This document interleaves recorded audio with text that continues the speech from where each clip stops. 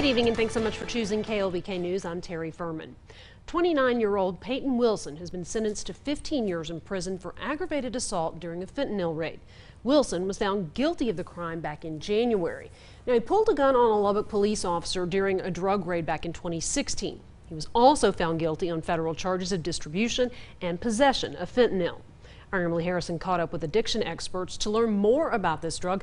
Emily, they say it's becoming more prevalent again. Unfortunately, yes, that's because fentanyl is a synthetic opioid drug, and that means it's 30 times stronger than heroin, which is why it's alarming to see an increase of it across the city.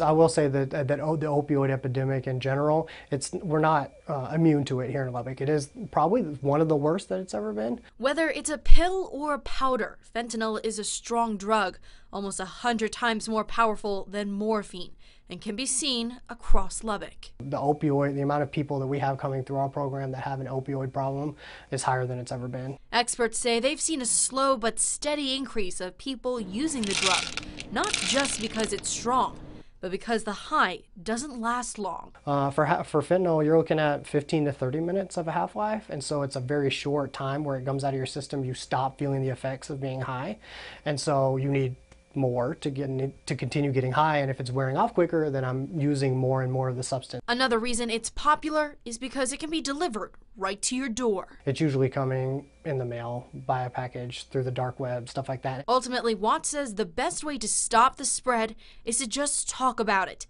destigmatizing the drug so that others can feel okay coming forward. Pay attention to what's going on. If you suspect something, there's probably a giant iceberg underneath the water of things that are going on. Now, while fentanyl is one of the most dangerous drugs out there, police say that methamphetamine is the most commonly found drug in Lubbock. Terry.